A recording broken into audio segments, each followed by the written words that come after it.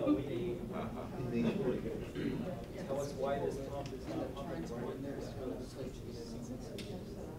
It's a fault in the simulator. Yeah, we're getting started. We haven't quite started yet, so it might get quiet, but hopefully you'll be able to hear us. Okay, thank you. Welcome, everybody. Thank you for coming. My name is Maya Nye, and I am the Executive Director of People Concerned About Chemical Safety, and I want to thank all of you for being here on the roadmap planning team to look at what it would look like to develop a roadmap to prevent chemical releases here in the valley. And as you can see, there are a number of cameras here. This process will be videoed. It will be recorded. This is a meeting that is open to the public. So just so you know that will be happening throughout the meetings and through June. And so what brings us here today is really to look at, again, some of the recommendations that were made by the United States Chemical Safety Board in the aftermath of the 2008 Bayer crop science explosion. And what their recommendation was to look at preventing, or to implement a chemical release prevention program here in the valley. So that's why we're here. And the purpose of this team is to look at what would that look like here in the valley, and what are the steps that we need to take to implement that. So that's the reason why we're here. This is the purpose of this meeting is not to dwell on the past, it's to use the past as a tool for moving forward for what does our future look like here in the valley. And so some of the things that we'll be answering today will be clarifying the role of the committee in the development of the roadmap. We're going to come to some agreements about how we'll work together and work to kind of build trust amongst the people who are here. We'll look at identifying goals for roadmap completion. We'll develop a calendar of meetings. We will identify additional stakeholders that need to be engaged in this process, because it's obvious that not everybody is here at the table today. We will also identify some additional planning team members to join us in the effort to develop this roadmap. And then we will identify some of the assets we have, some of the resources that we have, and some of the additional resources that we need to complete our task. And then we will also identify some next steps. You'll see that I have a list over here called the parking lot, because there are a lot of things that we're not going to get to today. These meetings are supposed to happen from now until June. Really, today is kind of a nuts and bolts meeting. And anything that is sort of burning that's on your mind that you really want to talk about and make sure that we think about or move through, we're going to put it on the parking lot, and we'll bring the parking lot with us at every meeting so that we have, so we can save it for another day. All right. So let's get to some introductions. Does anybody want to start? Sure. Okay. I'm Lacey McClung. I'm the Deputy Cabinet Secretary at the Department of Environmental Protection. And I'm sorry, when you go through your introductions, can you tell us a little bit more about yourself? So your affiliation, you work with the DEP, you're the Cabinet Secretary. Can you tell us about your background and some of your areas of expertise, and what actually brings you to the table today? My boss. Yeah, I've been with the agency 20 years. Actually, it was 20 years in February. I started with the air program. I actually have a engineering degree, mechanical engineering degree. Started with the air program and spent probably 10 years working in the permitting section, and moved up and then became director of the Division of Water for a while, and then moved into the executive office. So pretty much done a little bit of everything at the office. Hi, good morning. I'm Lysandra Wright. I'm the Environmental Health Director here at Kanawha Charleston Health Department. A little about my background. I have a chemistry degree from the Ohio State University, master's in public health. Was an active participant in the response role to the chemical spill we had back in January. I'm looking forward to being very involved in this roadmap mission to bring a lot to the table in terms of how to move forward. Hi, I'm Pam Nixon. I'm the citizen representative on the committee. I have a bachelor's degree from West Virginia State University, a master's degree in environmental science from West Virginia Graduate College. I've worked earlier in my careers. I was a medical technologist at area hospitals here in Charleston. And then I was an environmental advocate with the West Virginia DEP and now retired. Hi, I'm Tony Turner. I'm with the Office of Environmental Health Services, Bureau of Public Health. I'm the Director of Radiation, Toxics, and Disorder Division for the Office of Environmental Services. Been in public health for 35 years. Started out in the local health department. Worked there for 16 years. The rest of my time has been spent with divisions. Worked with CDC, health assessment, and a variety of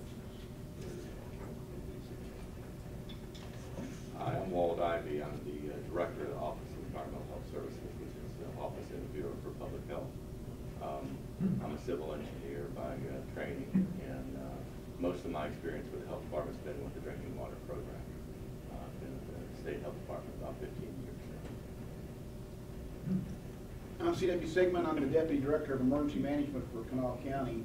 And my background, I spent over 40 years, we won't get into the exact years, over 40 years in fire protection. I do have a master's degree in safety with emphasis on industrial hygiene from Marshall University.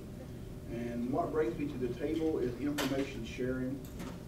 As an employee of the county, we want to share information, but bring it right now to everybody's attention that any political action or legislative action required, that will have to go through my commission, for me to take any stand on that position. But for right now, it's just information sharing. And just to clarify, that is what this committee is all about, is information sharing and developing the roadmap. That's what the purpose of it is. Bill Presser. I teach chemical technology at the Bridge Valley Community and Technical College. I was born a chemical engineer and gotten interested in environmental issues in 1965. And so that interest brought me to the Kanawha Valley in 1974 to teach at the West Virginia Graduate College that Pam mentioned. And so I spent 27 years teaching engineers, biologists, geologists, and chemists how to apply the knowledge they had to the pollution control issues at their company or at their agency, and then retired. And now I'm training chemical plant operators, for which there is great need, if there could. And what brings you to the table today? And what brings you to the table today? What brings me to the table today? An invitation from Maya.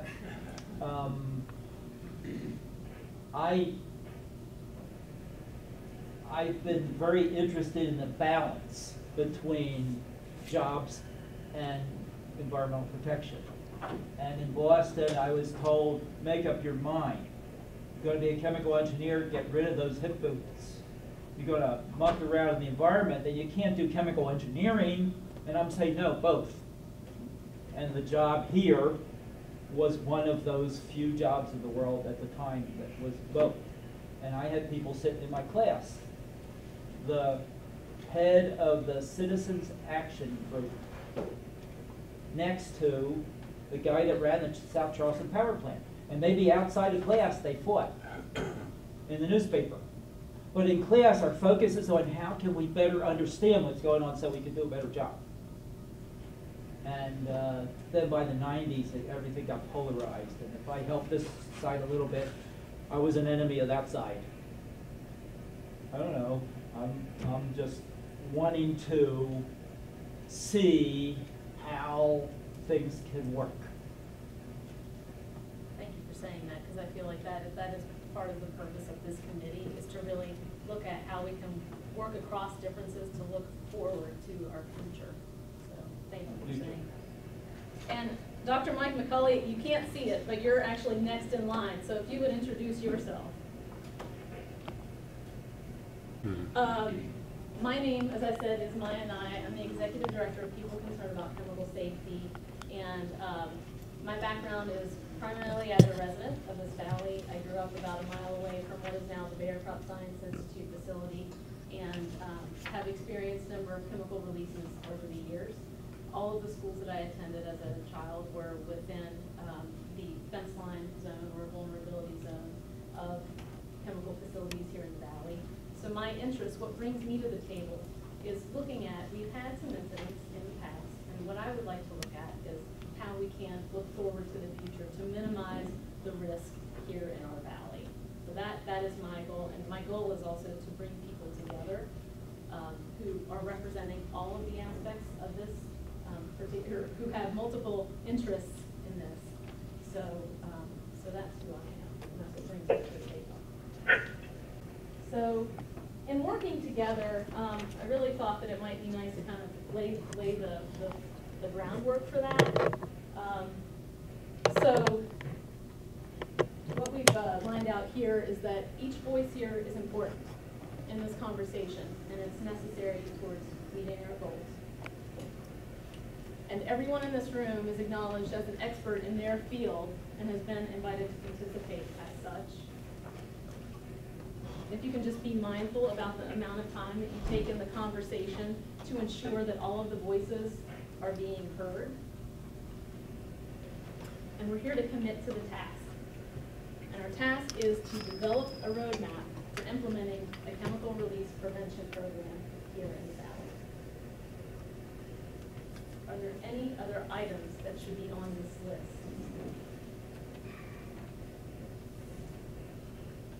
You summarized it well. Well, I will say that I'm working from 2 different computers here, so excuse me. Another thing I think could be helpful, it's not on the list, is speaking from experience. I think sometimes that's helpful in situations when we come from different experiences, just to speak from your experience, right? And also acronyms.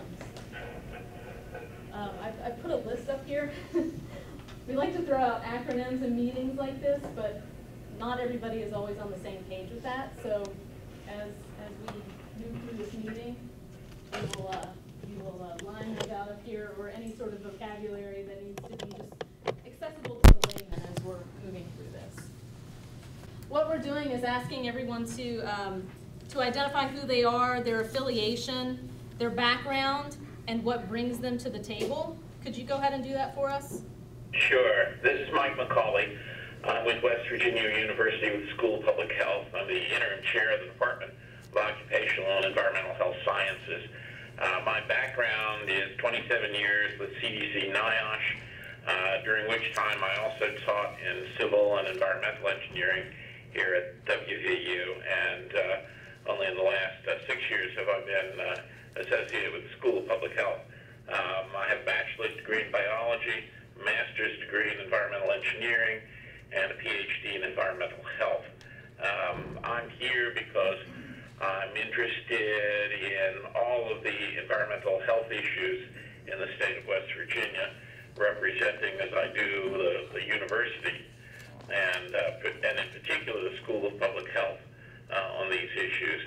I'm also a member of the Governor's Commission on the Water Research Study, and so I have been working on research associated with both air and water issues for a number of years now.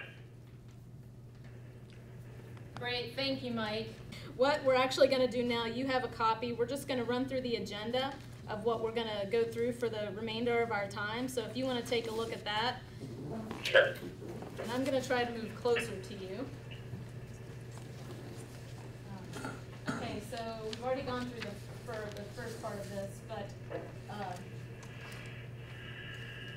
after this, what we're going to do is an overview of what the Chemical Safety Board recommendations are. Look at, and it's primarily from the 2008 Bayer crop science incident, look at the open recommendations, the closed recommendations, talk about who the Chemical Safety Board is, and look at the details of that recommendation. And then we're going to do a breakout, and it seems like as we develop a program, there are some models that we can look at, but I think what's going to be important is looking at, you know, what are some of the specific reasons why we want this program here for the Valley. So we're going to identify some of those things. We'll break down into small groups to talk about that. And then we'll come back to the table, we'll take a break. And Then when we come back, we're gonna look at some next steps. And that'll be identifying perhaps some areas of focus, some additional planning team members, an additional, who are our stakeholders, who needs to be engaged in this process as we move forward. We're gonna look at we're gonna identify some of the resources that we have available to us, and then some of the resources that are needed moving forward. And look at if we wanna have any kind of assignments outside of this meeting. I know that we committed to a meeting a month, but so we'll look at that. And then identify any needs that we have for the next meeting. We'll go over a calendar of what, and hopefully identify what the calendar for from now until June will look like. And then we'll invite any members of the public to give any input that they may have. And then we'll close out, and as you'll see, there are some surveys in your packets, and I'm gonna ask you to complete those before you leave. And identify some plans for the next meeting. Are there any questions? All right, we're gonna look next at the Chemical Safety Board. Oh, wait, the roadmap goals. That's what we're gonna look at.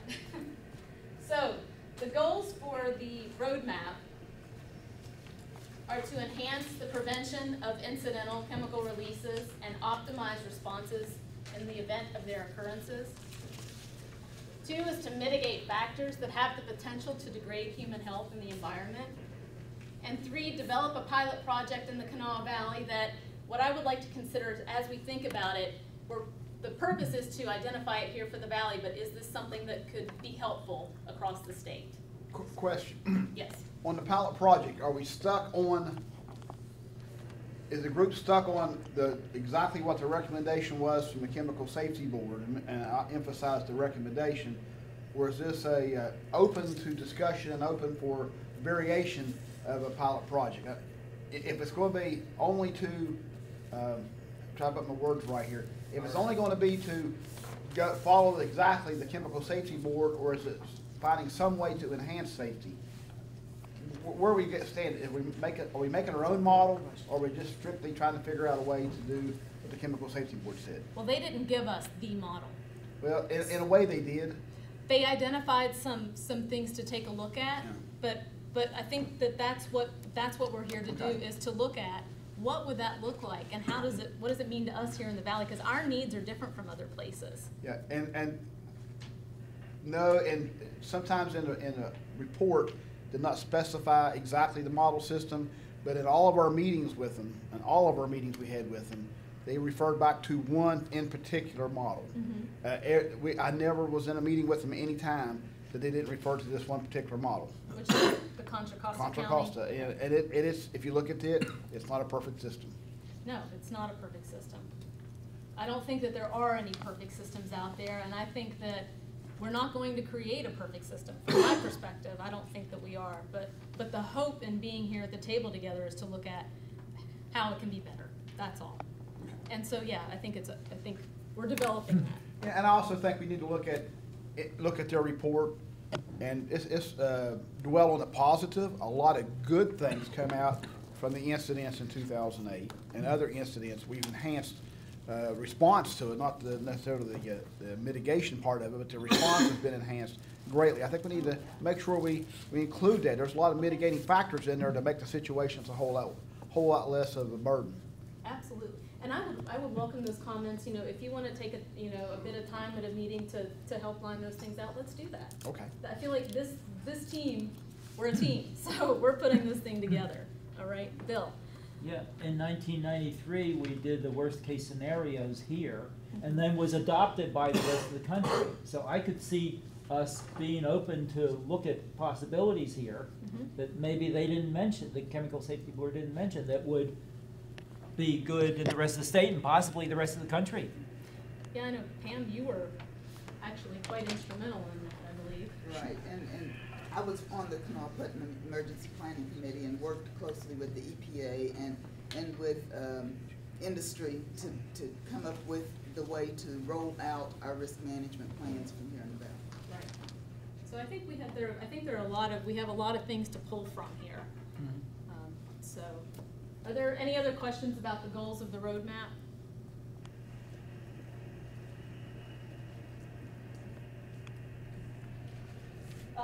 The activities of the program, this is, so to convene these meetings, so CRPP, that's my first acronym, and that's the Chemical Release Prevention Program. And just looking at, the Chemical Safety Board recommended a hazardous chemical release prevention program, CW, and in thinking about the January 9th event, that was not a highly hazardous facility. So I'm suggesting we move forward and calling it the Chemical Release Prevention Program, because highly hazardous facilities may not be the only things that we need to think about moving forward. And I know a number of the people at the table were, responding to an incident recently. So, so to convene these meetings, we'll collect and we'll utilize the public input that we receive. I mean, so there are voices at the table, then there are voices outside of this that are equally as important to this process. And in this process, it will work to educate other sectors and best practices that we can adopt here to prevent chemical releases.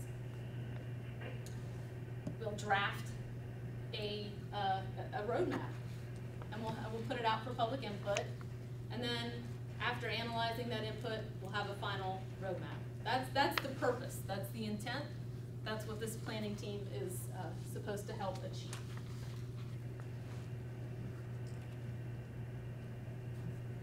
And I think this is guidance. This is helpful guidance. If there are other things that you feel like need to be included in this, let's include it. But I think that a successful roadmap would outline the program structure. And this is all in your packet, by the way. Can I use this on this piece of paper? Yeah, it's all listed here. So it would be the program structure, the definition of covered chemical facilities and characteristics, program processes, how does the program work, how is it organized, what are the roles and responsibilities within the program. We'll look at a timeline. Is this something that would be implemented all of a sudden, all at once, across the valley, or does it need to happen in phases? A fee system that is self-sustaining. That comes in from the Contra Costa County model that you mentioned, CW, is that is one way that program works, but I think that's something that this committee absolutely, it's essential that we address. Look at what some of the applicable laws are that would be directly connected to this program, and then identify any sort of changes that would need to occur to carry that out. All right, are there any questions about this? Okay, any comments? Okay.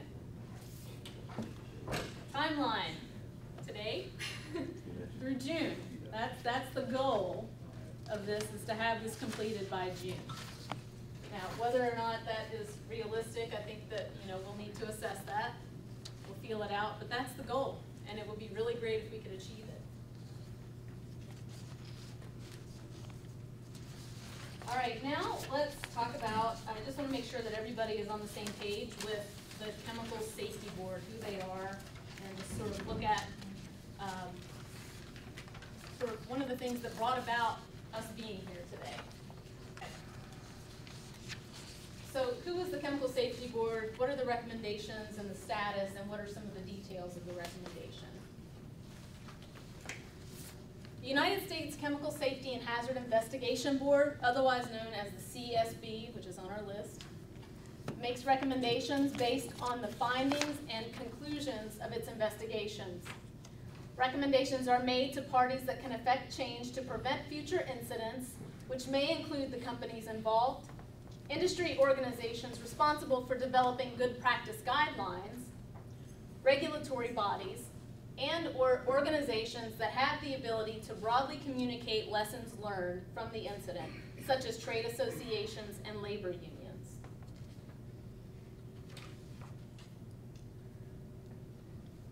The The recommendation that we are looking at today comes specifically from the August 28, 2008 incident that occurred at the Bayer Crop Science Facility and Institute. There was a pesticide chemical runaway reaction and a pressure vessel explosion. There were 2 worker fatalities, Barry Withrow and Bill Oxley. There were 8, according to the Chemical Safety Board recommendations, there were 8 emergency responders that were injured. CWD, were they all emergency responders? I believe that was Yes, what that number yeah. was from. And I put this extra bullet point at the bottom. It's not in the report, but I would like to indicate that community fatalities and injuries were not really documented in that process, from my understanding, in some of the what some people have told me. None were reported to us. Right, right. There were none that were reported. Correct. Or have been reported, or sort of within the system. And the monitors weren't working, so we couldn't surmise what might have happened. But I'm just going by people requesting assistance and saying, help me, I need an ambulance. Right. No documentation on that. The only documentation we have of off-site consequences was a storm door, I believe, of a house that's probably pretty close to on the St. Albans side of the river. Right. There's no other documentation of actually damage off-site. Well, there was. I remember video footage from, I think it was the Oliver fuel station right across the river where the windows were knocked out. Yeah, But- there's a home on the riverbank close to that. Yeah. Yeah, pretty close to that. Right. And when I say this, I'm saying that people have said to me that there were 2 fatalities that resulted, 2 community fatalities that resulted from this, that there's no, I'm putting that out there because I feel like it's something that needs to be part of the conversation, because we talked about it during the January 9th incident as far as making sure that things were documented. So this is not any sort of, look at, you didn't do your job. That's not what the point of bringing that up is. It's just to let you know that people have said this to me, and I feel like it's a valuable part of this conversation moving forward.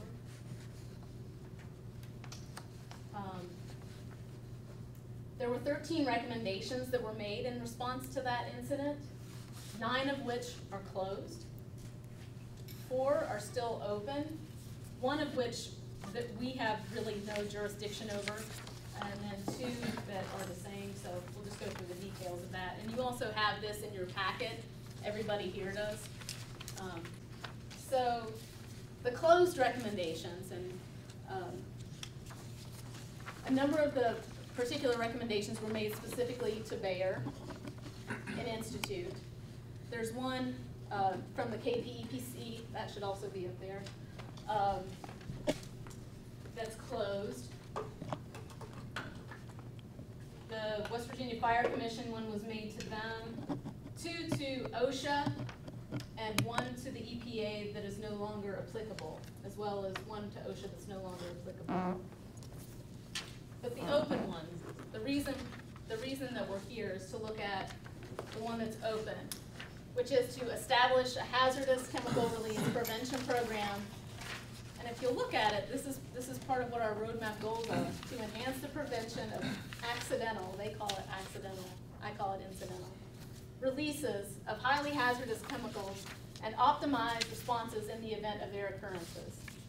And in establishing this program, study and evaluate the possible applicability of the experience of similar programs in the country, such as those summarized in the report. I do not have a copy of the report for you today. I see that you brought yours with you. It is available online. It's a hefty piece. I can send you a link to it. If anybody needs a paper copy, please let me know and I can get one to you. But if you're able to access it on your own, that would be preferable. You attached it to the email. It is, thank you, yes. What was there's one acronym that just went by.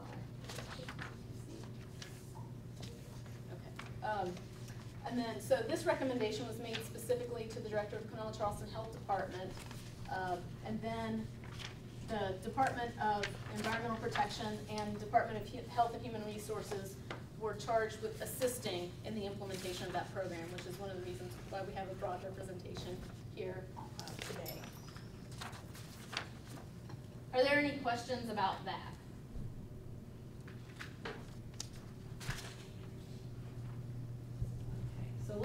the nitty-gritty of the recommendations. I'm actually going to write down here APEPC. And I'll write down what that is later, that everybody knows. Kanawha Charleston, Kanawha Putnam Emergency Planning Committee. That CW Sigmund is actually also representing them today. So again, the recommendation, establish a hazardous chemical release prevention program to enhance the prevention of accidental releases of highly hazardous chemicals and optimize responses in the event of their occurrence. And then establishing the program, study and evaluate the possible applicability of the experiences of similar programs in the country, such as those summarized in the report. And the ones that are summarized in the report, for those of you who have it, are the Contra Costa County Industrial Safety Ordinance out of California, and also looking at the New Jersey Toxic Catastrophic Prevention Act. And those are just two suggested ones to look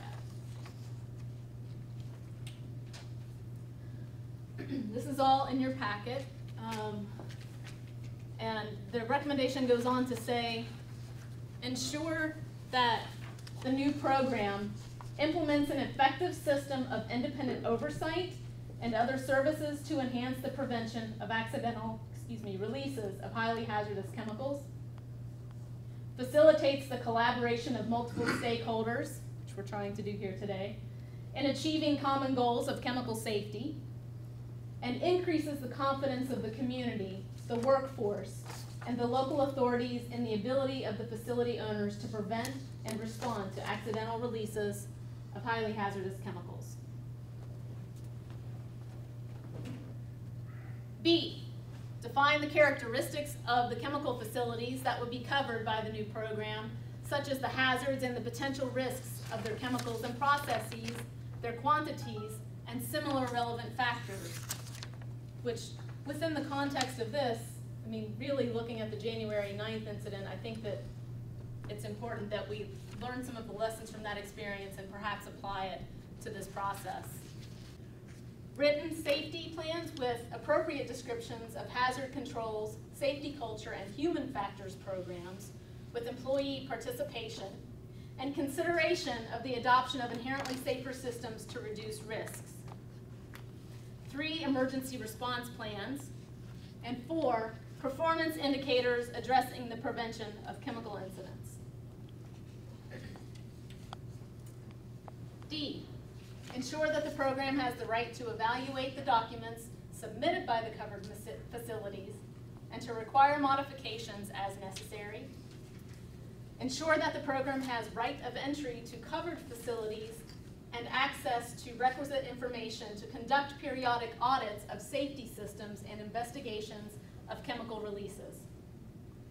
Establish a safety of fees assessed on covered facilities sufficient to cover the oversight and related services to be provided to the facilities, including necessary technical and administrative personnel, and consistent with applicable law, ensure that the program provides reasonable public participation with the program staff in review of facility programs and access to the materials submitted by covered facilities, such as hazard evaluations, safety plans, emergency response plans, the reviews conducted by program staff and the modifications triggered by those reviews, records the audits and incident investigations conducted by the program, performance indicator reports and data submitted by the facilities, and other relevant information concerning the hazards and the control methods overseen by the program.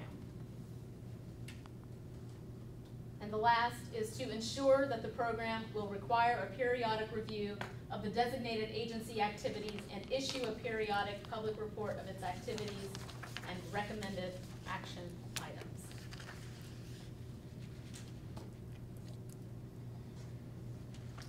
So it's kind of hefty. You know, we have a lot of work ahead of us, and we have to figure out how to break that down in a way that works for us. Maya? Yes. It's Mike. Thank you. Go ahead, Dr. McCauley. And I have been able to hear you now. Great. Mute works really well. Awesome. Great. So as not to have to reinvent the wheel, Let me point out that the European Union has something called the Water Framework Directive for kind of identifying or giving you a roadmap for identifying where your potential problems might be. And so they have worked this out over about the last 10 years and put a lot of thought, a lot of energy, and a lot of expertise into it. And it's available now, and they're putting it basically into practice starting in 2015. So I would suggest that we take a very close look at how they're doing things, so as not to have to discover this from the get-go on. What was the name of the model? Can you repeat the name of the model again? The European Union Water Framework Directive. Great. And this was, I believe, first proposed in about 2000. Excellent, thank you.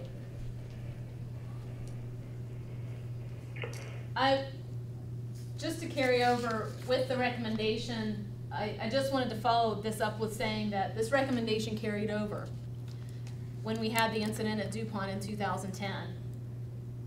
There were 3 incidents. There was one fatality, one worker fatality, Carl Danny Fish. We lost him in that incident. And I'm sorry, but I don't know the number that were injured in that incident. The recommendation, the Chemical Safety Board recommended it again, not a formal recommendation, but in an op-ed in 2011. And then we know that the Chemical Safety Board has been investigating the January 9th event. So it'll be interesting to see what the outcome is and if this is a recommendation that is carried forward. So just as more context as to why the framework is important. Are there any questions, comments? I really appreciated Dr. McCauley's comment on the additional model to consider. I think that's helpful. Does anyone else have any other specific models or ideas that you think we should look at? That would be helpful. Okay. Can we get a rain check on that to be able to come back next time with? Absolutely. Absolutely. No, please, this is a participatory, If I'm not going to develop the room. If I may share something similar to what you talked about in the European, over this year we've been meeting with the FEMA folks over the incident management system, and one of the pieces of it is a model we proposed to FEMA was out of Europe. I think it was it's called STAC. The abbreviation was STAC, S-T-A-C. It's Scientific Advisory Cell for an event. For example, the Elk River chemical spill, we had guidance from several different levels of government, from feds down to local, how toxic the material was and when the water was safe to drink, etc. And what they've done over there is they brought experts in as a group and to come to a consensus and speak as one voice. And these folks, whoever they may be, answer to the incident commander of a particular incident and advise that commander directly. They don't go through any filters or anything. They're like a safety officer or any other command level officer. They have direct access to the incident commander and speak as one. So we're trying to model a system into our incident management systems here in the United States, kind of based upon what the Europeans are doing also. Did you say, I heard STAC? It's STAC, Scientific Technical Advisory Cell, something like that. I have all the data at home because I was on the committee that submitted that to FEMA. Okay, if you can bring that so we can. Yeah, there's some good data on that from that group. Okay. Yeah, if you can. One of the aspects of this Water Framework Directive is that they go in prior to any spill so that it's you have a database to work from and actually define the toxicity of all chemicals being used. So they review what chemicals are applicable, and then they review the toxicity. And where they have an unknown, in fact, they impanel a group of toxicologists to review it, and they have procedures for reviewing the toxicity. Would that be similar to what the new legislation for the water tank storage bill, to where we're supposed to list all the chemical facilities, particularly in the zone of critical concern. You know, we're supposed to identify through DEP. Yes. So it sounds like it's similar, except for maybe the analysis part of it. Yeah, that's right. Great. All right. I want to, we're not going to get into a whole lot of the scientific details today. That's sort of the meat of this, and that's really exciting. But one of the things that I would like to do next is I'd like to break out. And when I say that, we have sort of a group of people. Maybe we can cluster in two different groups and talk about some of these questions. But I'd like to know, why do we want to prevent chemical releases? It seems like a very basic question, but I think it's a good one to ask and to talk about. What have been the effects of chemical releases in our valley? And what are the benefits of preventing chemical releases? So, and the reason why I ask that is to look at maybe what are some of the things that we value about this program? Why are we considering this program and moving it forward? I'm going to leave this slide up here. That industry, it definitely has an economic impact because My college closed. I called my mom and Check the environment first. I threw my dirty laundry in the car and drove 1,500 miles to clean shower. Oh yeah, you get a shower. So I'm not sure what will happen when that comes. I don't know. We're going to have a break. Obviously, you guys looked at the contract. Pretty cohesive group, and with even the unknowns we had at the airport, as a group, we all worked together pretty well. So, Have yours completed? I do. I'll tell you what, we're writing them down on Post-its and we're gonna put them on the paper here on the wall. So what are your top three? Why do you want to prevent chemical releases? I took this as not just me, but as society in general. And the first thing that you could say under all three categories, you could just put the word economics down, because all of this, every question involves economics to some extent, both in terms of the lives it affects and the cost to society of affecting those lives, and then the cost to the state of the reputation that it gives us. So if we're attempting to attract people to the state, if we're attempting to attract industries to the state, and by that, really people as well, having a poor structure to safeguard those people is counterproductive.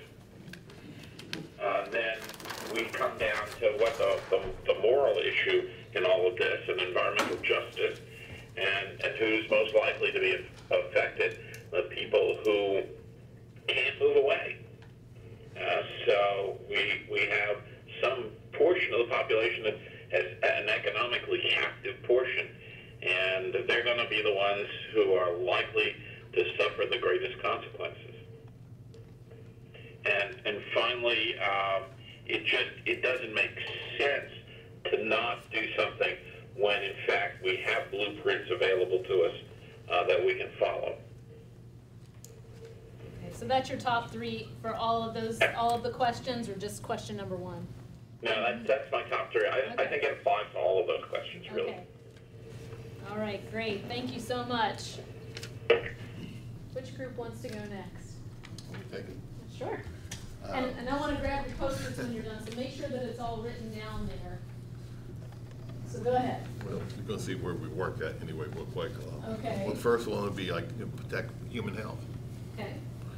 And the second would probably be the environment, which could be back and forth. Could you speak up, please? The environment. So, the second would be the environmental health or environmental community. protecting human health and protecting the environmental health. And the economics would be the third one. Economy, because they affect businesses, your loss of income. Pretty well, that would run across the gamut of all three questions. The second one would be loss of human life and injuries to workers and the citizens of the valley? Is that going to be the contamination of the water in the air or the environment? And of course, the effect of how it would affect the infrastructure or the economy, Is that on your Post-its there? pretty much. Is it listed in a way that I'll be able to look back on it and? 1, 2, and 3. 1, 2, and 3? All right. Excellent. Thank you, Mr. If you can read my writing. Uh-oh. Bill, what did your group have to say? Yes, but why do we want to prevent chemical releases? Because of the health impact, because we want to keep a healthy environment and jobs, a win-win. We could have jobs where we could have a healthy environment, where we can prevent the releases and then have both. And third, to protect human health and the environment. Great, take that. Number one. All right. For what have been the effects of chemical releases in the valley, the psychological impact. There's some people still don't drink the water. Some people worry about living near a chemical plant and so forth. The second is the risk of injury. And the third would be, say, the job losses of the restaurant workers and others during the chemical spill into the water system. And the benefits of preventing chemical releases would be to save lives, protect the environment, and the economic issues of the hotels are going to do better, the restaurant workers are going to do better, lots of other people will do better if we can prevent the releases. I think that was helpful. I heard a lot of common themes amongst those responses. Who are some of the stakeholders in this process? Industry. Yeah, the plant managers. The plant manager specifically. There's 2 on the list. I don't think they made it As to. stakeholders? Yeah, I don't think they made it today. They were invited to participate as planning team members. And we'll talk about that in a minute. Jim Covington at Bayer declined participation, and I also invited Mark Nunley, the director of National Institute for Chemical Studies and who works at Matrix. I invited him to come and participate, but he also respectfully declined. So hopefully they'll, but they should be, I think that they should be members of the planning team. I think it would be helpful if they were.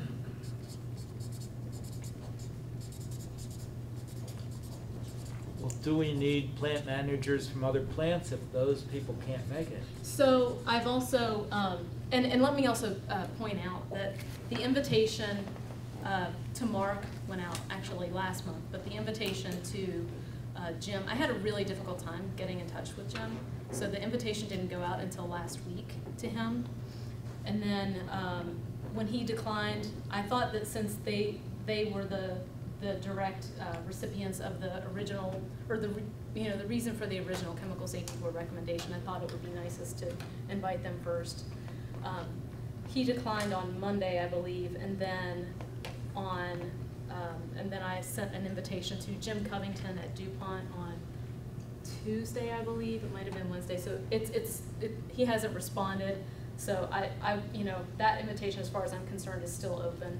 That process would have happened quicker if I was able to get in touch with them more easily. Employees. Employees. As stakeholders or planning team? Either one. You want me to put it on both lists? You think Yeah. both I lists? think they should be on both. So also, let me update you there, that I contacted the AFL-CIO, I think it was at the end of September, and they agreed to find somebody to sit on the planning team, but they've also been, I guess, extremely busy with the elections. So the last I heard was after the elections, so hopefully by the next meeting.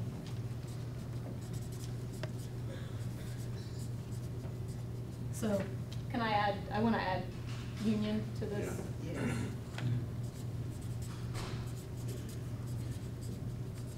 So we were just was talking employees, but I specifically meant also union.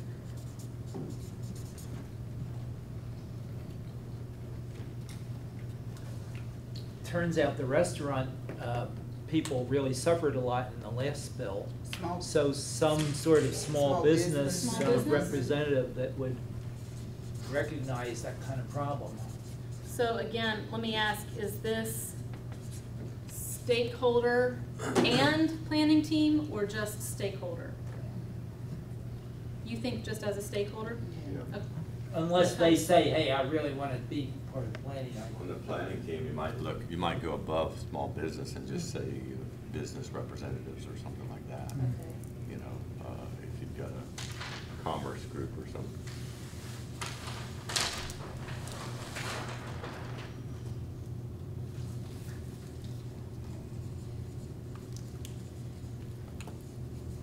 Business leader? Yeah. Okay. I've had first responders. Responders? Okay. So in addition to CW? CW's already there. We've got to see that. But do we need you got a higher level weapon, state, So state. Homeland Security, Right, Department of Homeland Security. What is CW? Is he only with, county. he's just with the county? He is the county, yeah, he's county emergency management, and he's also representing the Kanawha Country Emergency Planning. I'm talking more like Homeland Security. Okay, so state level, as a planning team. And actually, Lisa had mentioned that to me previously, and I didn't reach out prior to this meeting for no other reason than I just didn't, so, Homeland.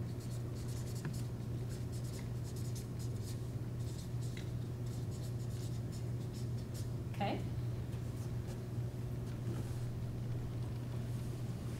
Who else? CW, we're looking at stakeholder lists and then other people that should be at the table. And I explained that I had invited Jim Covington from Bayer to attend, and he respectfully declined the invitation. And I also invited, and I wasn't able to reach him until last week, so I didn't get the invitation out to Jim O'Connor at DuPont until late. It was earlier this week, and I still haven't heard back from him. I also invited Mark Nunley, the Director of National Institute for Chemical Studies, and from Matrix to attend, and he respectfully declined. Well, since you're making the list, do you want to include the people that have come to as well? I mean, the groups that are involved on the planning team, because that's, I mean, it's going to be your full planning team, right? So you got the regulatory agencies as well. You've got the citizen groups. Have academia. Regulatory agencies, and that would be, I get confused between Bureau for Public Health and DHHR. We're part of DHHR. Okay, so I'm gonna say DHHR.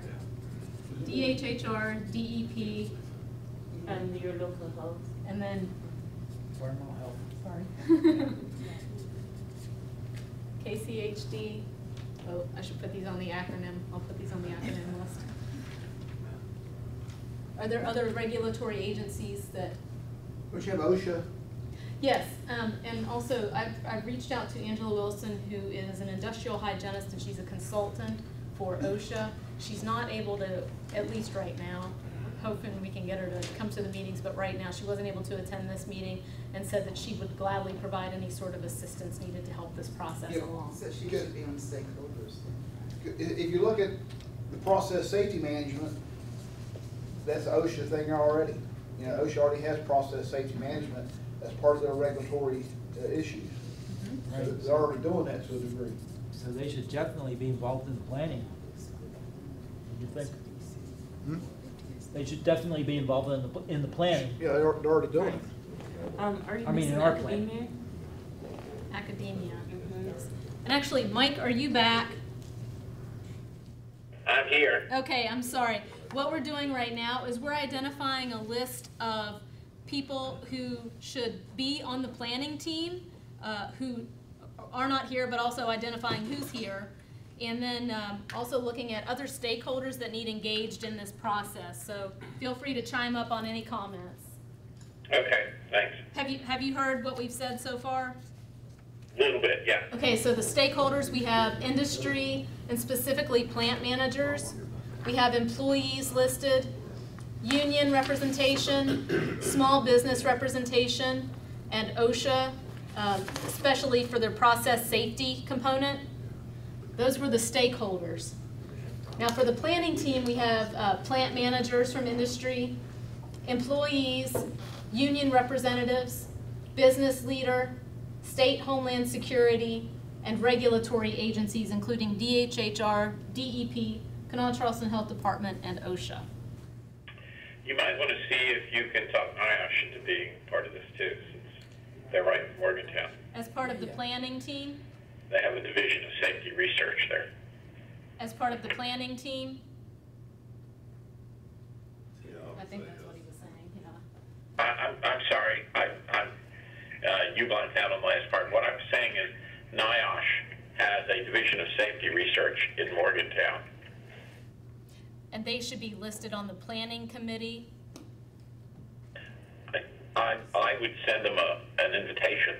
He may not understand that there's two different lists. Yeah.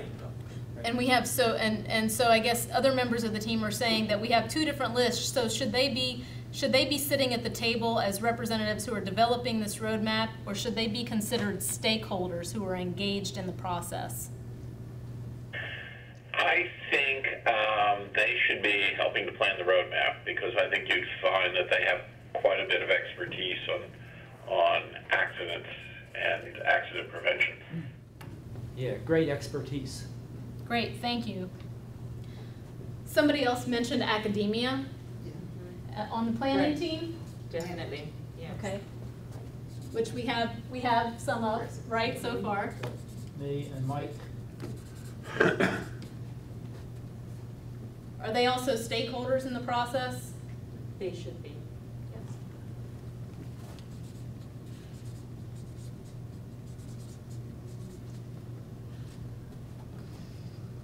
How are we doing here?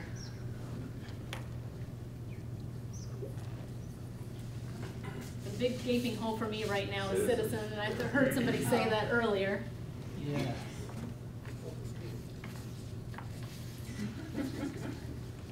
Sorry, I forgot to write it. I wonder if the community advisory panels might be a easy route to get citizen input. I Okay. mean, maybe there are other ways. That's a good. But you've got two community advisory panels represented here, and if we could take somebody who's not technically involved and drag them over, then you've got somebody who's not only a citizen, but he sat there for months and months and heard what the other citizens are saying. I can report back to my group, I'm not here representing them, but I can get back to them. Well, I think that also in the development of this list, the hope is that we actually engage these people, right? Yeah, yeah. So hopefully the planning team will be helpful and instrumental in engaging these stakeholder groups. So you'll see, I wrote this up here so I wouldn't forget to do it. To add team leaders. So are there planning team members who would like to be considered the leader or the point contact for these stakeholder groups? Pam for the citizen?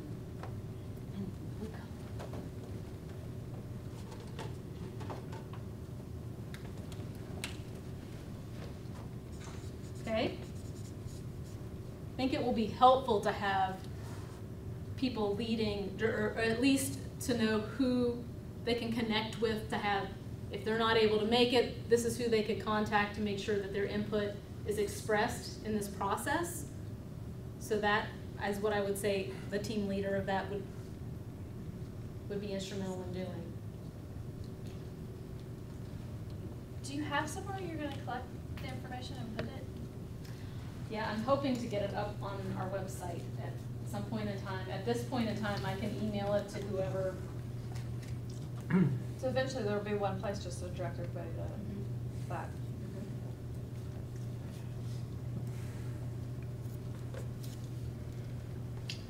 Do we have anybody else who's willing to sort of serve as the point contact for any of these? Bill, are you, I was going to bring up something else. okay. At the South Charleston Area Community Advisory Panel, we talked about the ethical, moral issues involved in polluting, and tried then to get a member of the clergy to be part of the stakeholders there. And I don't know whether, and had great difficulty finding somebody. My minister for a while was there, but he's retired.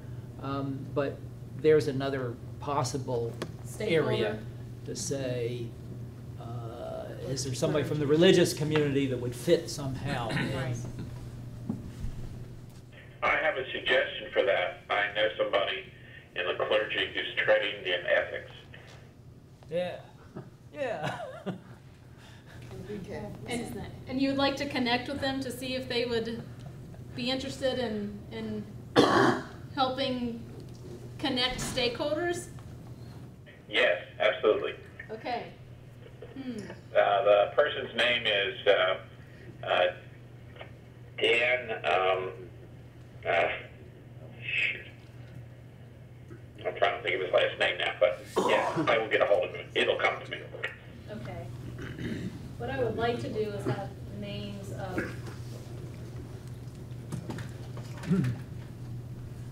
of our team members over here. Within DHHR, when we have an incident that happens, one of the groups that gets involved is our behavioral health office. Okay. And maybe worth having them on the stakeholders.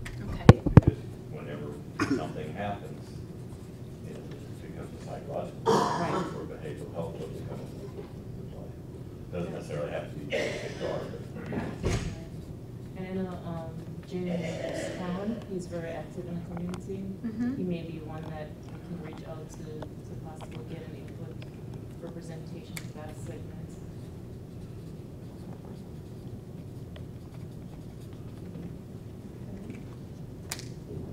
I had somebody teaching for me in environmental ethics, and he was a philosopher. And I don't know whether somebody on the ethics side would make sense on the planning team, and you know, that otherwise it's too technical and legal, or whether you think otherwise. But I just taught that out, that I had an entire course on environmental ethics taught by a philosopher as part of a science program. So I think that's, you know, is that something that you feel like would be helpful on the planning team? Hard to Right. find one of those people. It's, yeah, that's what I was saying. There's 3 or 4 in the state, but There's sometimes it can be a challenge to engage them. So I'm not sure if for the planning committee or probably as a stakeholder, As a maybe stakeholder. better. Correct. Right.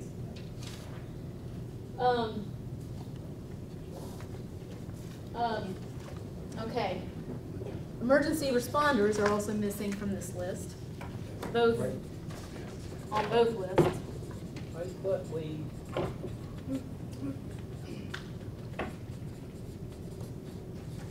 And CW, I'll try to find, well, if you could be the point contact as the KPEPC representative for emergency responders, that would be I helpful. can do that. Hey, Mike, would you be willing to serve as the point contact for academia stakeholders? Sure. Great, thank you.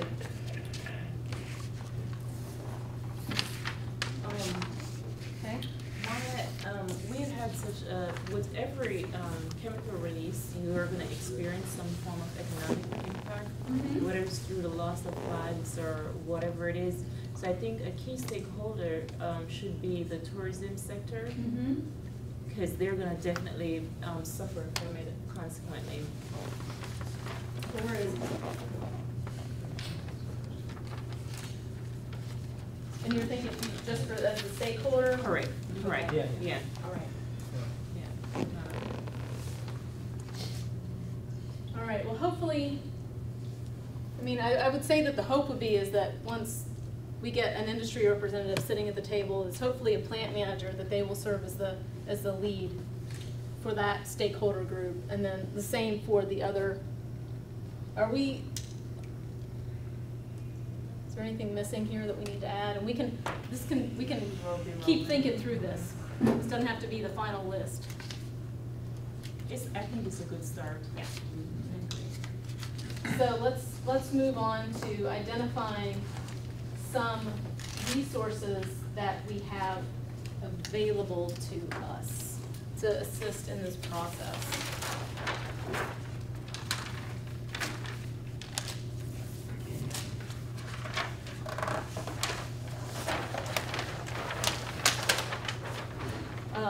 I'd like to point out I have some literature here that applies and some that does not, but this has for me been a valuable resource. This report is called Who's in Danger? Race, Poverty, and Chemical Disasters.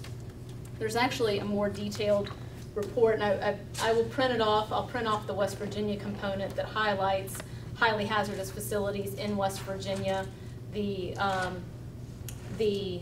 risk zones, it gives the area around the particular facilities that are at risk.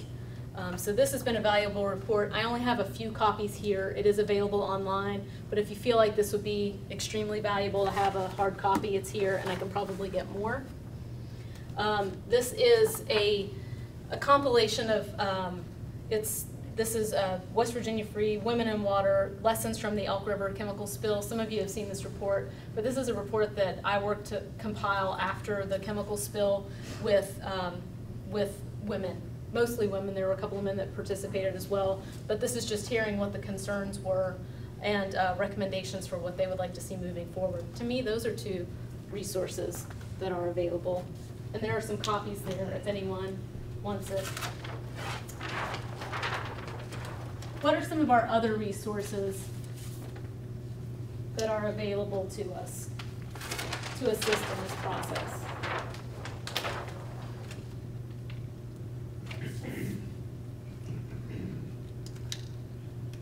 Probably all the models that we've spoken about, Councilor Cordia, the stack.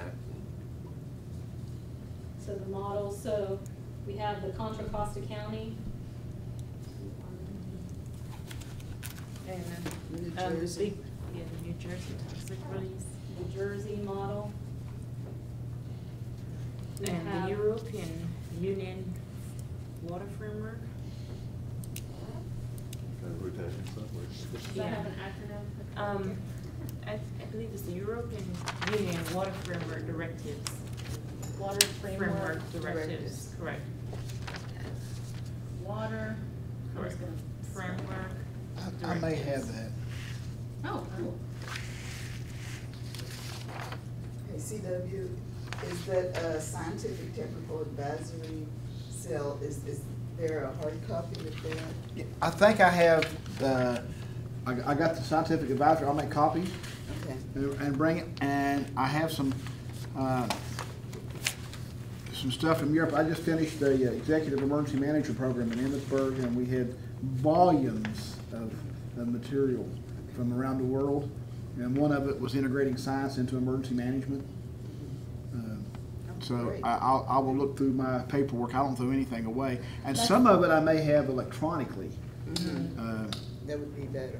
Yeah, but it's on a shared site, and it only had a short period of time it was up on the shared site, but I do have hard copies we can run to a copier. That's the stack model, right? The stock model, it's a C. Oh, Scientific advisory, scientific technical advisory sale. But anyway, I'll look for the European models and for that. all right, And great. I killed a lot of trees to print all that. In the process of, But I'll look through some of that data and make copies. okay, so I can CW scan stuff like that, so if you want to share it electronically, I can take a Give me a stack that card. high and load it in the I'll scanner. give you a card, I'll send it to you. Or what may be useful, since this is a starting group, is to consider probably a Dropbox or That'd be great. those, right? Share That way you site. can just drop it there and share it, and we can always, yeah. You- Okay. Can that, Can we run it through your Right. IT folks here? I'm sorry? Can you run it through your IT folks here, Oh, I maybe can as a set up host? Dropbox for you if you'd like. As much as I'm over here, I might as well just get a computer. Get an office. Well, I think it's a list server. You can have ours. All right, Well, yeah, so if you want to utilize that, we can set it up for you. all right, are there any other, I've got information on the Contra Costa model, and I am happy to share that, and we'll be doing more of that later. I'm more familiar with that model than I am the New Jersey model. Does anybody have any information on that? And I think we need to have, on all of them, there's a fair and balanced thing, and one of the things I look at it from the scientific side is it, can you replicate it? Is it just an opinion, or is it, as Joe Friday would say, just the facts? I want to look at make sure we're fair and balanced, because I said there's two sides to every argument, Right. and there's some people who are going to say that this is my model and it's the greatest model ever was, and it makes the sun come up in the morning and the moon set and all that kind of stuff. And you talk to the next person and they think it's terrible. And so it'd be nice for like Contra Costa to have some contacts out there and, hey, what do you think of this? And you have your stakeholders list. It'd be nice for me to talk to the stakeholders there and say, how does this help you respond? Well, Right. I'm glad you bring that up, because in January, we'll get to this in a minute when we go over the meeting calendar, but I would like to invite Randy Sawyer, who is the lead he oversees the Contra Costa Industrial Safety Ordinance. That's the name of the model. I'd like to invite him here to come and speak with us. And also to hear from, I know that there are some community folks out there who experience it from that side, and then also to hear from industry, what they think about the program. Yeah, it gives us a balanced report. Right. Because all of those voices are, I mean, we have them listed on our stakeholders. Those are all, so I agree with that. I say there are multiple sides, not just two sides. There's about 10 million different sides. And for example, if I may digress for a second, the water crisis. We heard 70% of the people heard about it through the media, and it's almost not like a bad thing. It was a good thing, because that means 70% got it how they're supposed to get it. That's a big part of it. But if you looked at how many people ran to the store to get water moments after it was announced, it worked pretty well. You know, it worked real well. But then you ask somebody else, well, I didn't know about it for days. Nobody told me. So where's the real truth lie in there? Right. How effective were we really? And it's like anything else, you want to hear all sides of it, and get a balanced report. Right, and that's so you can use science to drive your decision and data, because essentially you're having the subgroup that you're saying, oh, I never heard about it. I know we had a lady when we were doing the survey, and she was just like, what? Do they have a chemical spill? And this was like weeks later, and she hadn't come outside at all, so she wasn't really quite aware. So, there's this group, that group, so in the end, to get a balance and put it to make it a practical, something more practical that can actually serve as a reality for, the community, makes a whole lot of sense. Yeah, I was at a chemical facility with represented here. I was in a facility one day, and the employee had made a mistake and did the wrong thing and caused a lot of damage. And he said, nobody ever taught me. And they had documentation 2 hours before the incident. He'd had 4 hours of training. Oh, 2 hours? But nobody ever taught me. So that's, it goes back to that fair and balanced and documentation. It'd be nice to get some statistical data, numbers of incidents, public input, public impact, and all that. I think I know it from the top of my head, but I wouldn't guarantee that. Start looking at. So we're running low on time. We got a couple more things I want to get through, so I think this is this will also be an ongoing list, right? Right. But I think that we can all agree we want it to be fair and balanced. We want to have scientific data. We want to have experience represented, statistical data. It's already up here. So we just want it to be fair and balanced. I think we can agree. What do we feel like we need right now we don't have? Is there anything? Just plant managers Plant managers? or reps. Or probably Yeah. industry, Representation. right, Industry probably representative. industry representative. Yeah. And the invitations that I extended, they were specific to the plant manager or a designee, so just so you know. And what would be good also, probably to bring perspective to what we're doing, is probably a person who is retired from one of these major industry, because they have a wealth of information that they can bring to the table.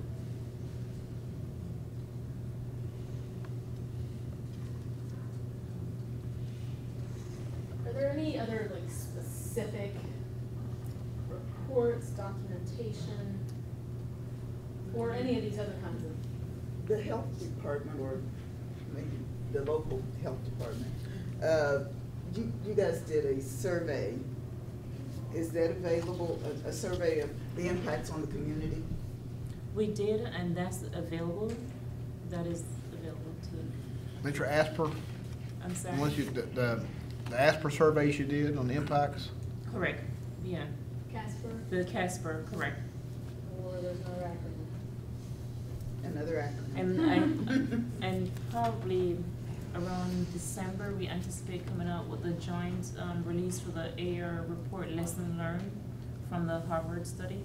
So that may be a useful tool to use. From the health studies? In terms of the report we had the gathering with Dr. Stoller from Georgetown and Harvard. We're working on a report for that to be available probably by late December.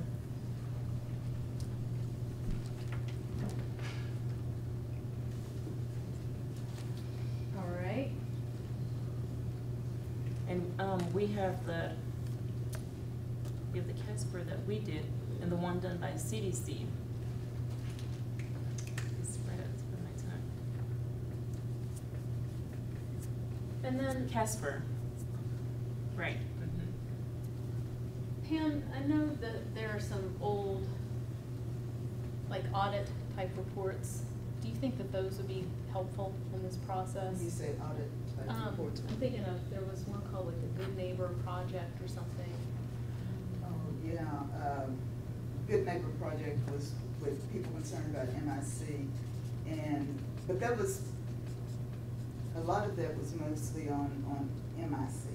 Was it? Okay. Yeah, All so I right. don't know if it would be, since that's no longer, well, it did have recommendations in it, which was like having, reducing the amount of hazardous chemicals. It was specifically about reducing MIC, but reducing hazardous chemicals. It's kind of a narrow focus though on that MIC, which is Yeah, a it moot was point supposed to now, huh? be. Yeah, yeah.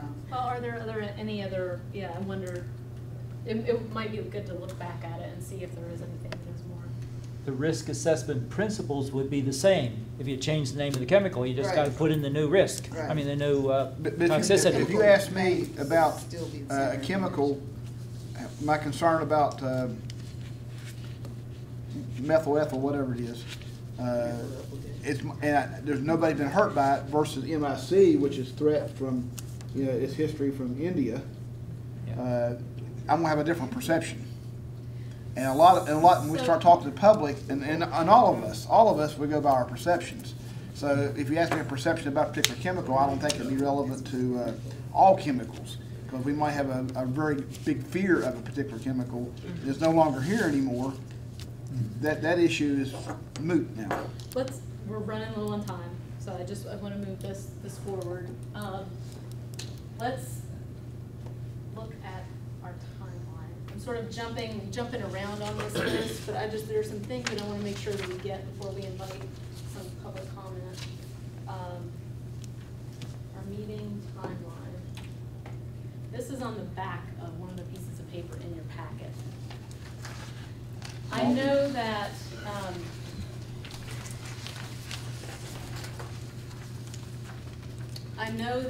the Public Water Commission is meeting monthly. They're looking at what we're doing and would like updates on what we're doing. So the attempt was to try to schedule it prior to their meeting so that they can do whatever they need to do.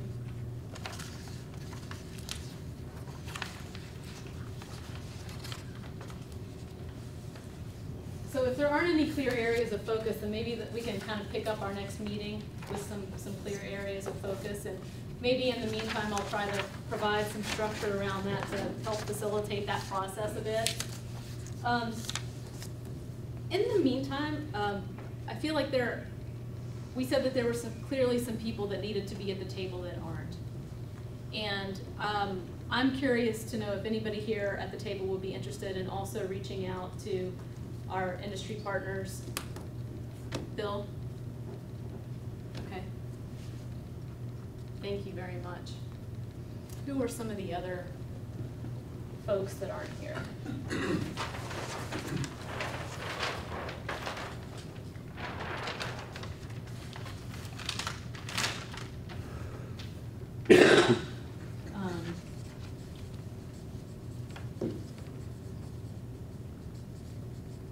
And maybe if there's hesitance or concern, trying to gauge what that is so that this team can assess that.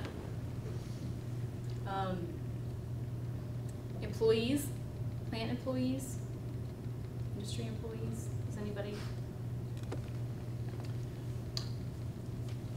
Would the Chemical Alliance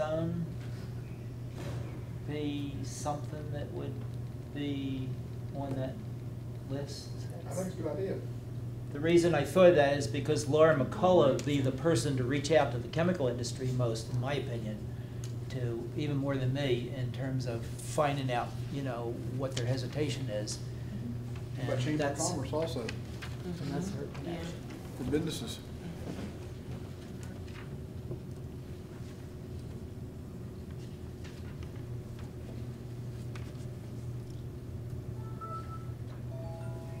And so, Bill, I heard you say that you would reach out to the plant managers. Yeah, or I might ask Laura to do it because she might be able to do it better than I, but Okay. we'll work with you on that. Okay, and Laura is with? Laura is- McCullough at the college, Oh, yeah, the vice president of workforce. Oh, okay. I didn't know So that. she's the one that hobnobs with the chemical industry Okay, in order to know what kinds of workers they need. okay, So she's our connection.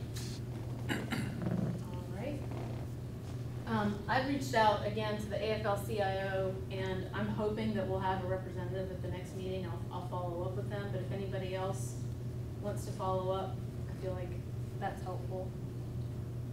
State Homeland Security, well, we've said Chamber of Commerce. CW, do you know anybody specifically over there to? Not specifically, just talk to one of the Charleston Area Alliance or one of those business groups. Yeah, and should the Charleston Area Alliance be in our list? Yeah, I get emails from them all the time. And are those representing different, so one of the things that I think about the planning team is that there are multiple people who Yeah. should be at the table, right? Yeah. So just making sure that. Cullen Namoff at the Charleston Area Alliance would be a good person to ask who should be involved. Okay, You know, who at the Chamber of Commerce, for instance. okay. She'd be a good person to give you names.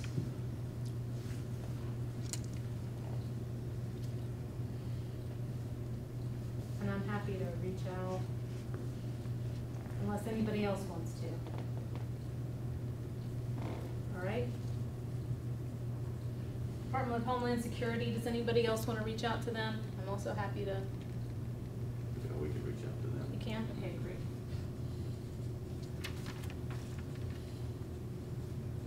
Are they the primary, after the event happened, the water crises, were they the primary ones in charge?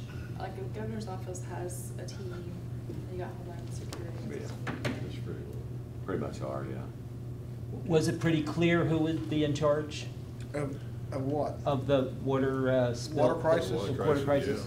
I think the governor took the lead The first governor thing. took the lead and Very kind first of night. directed who was going to be involved. Of what, how to move forward, getting people to the table. And is there anything else that you all have that you'd like to think about before we close?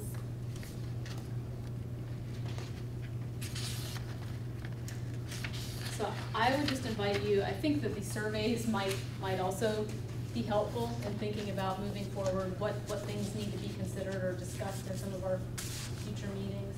So if you will please fill those out. If you don't fill it out here, I can send out a Survey Monkey, if you would prefer, if you don't have time. That'd be great. Okay, I'll send that out, but please, please, please, complete them so that we can help think about the next meeting, which will be November 14th. I'm gonna see if this room is available, but I will follow up and confirm with you if so. All right? Thank you all very much for coming and spending your time today. I ran out of business cards, so change our address to 11. Okay, So, okay. Please take donuts with you. And coffee. It might be cold though.